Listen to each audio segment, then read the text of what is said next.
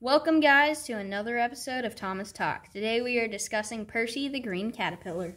Percy was brought to Sodor to help the railway during Gordon, Henry, and James's strike. He is one of, if not the youngest engine on Sodor. Percy is also Thomas's best friend and is known for getting himself in trouble. Percy's favorite job to do on the island is to deliver the mail. Percy's first appearance in Thomas and Friends was in the 16th episode of Season 1, Trouble in the Shed. His first appearance in the Railway series was in Audrey's 5th book, Troublesome Engines.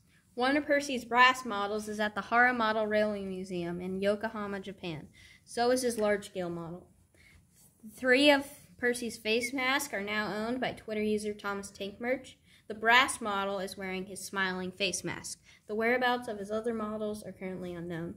I hope you guys enjoyed this brief history lesson on Percy and his models. Shout out to Trainboy for the help in our research. Link in the description below.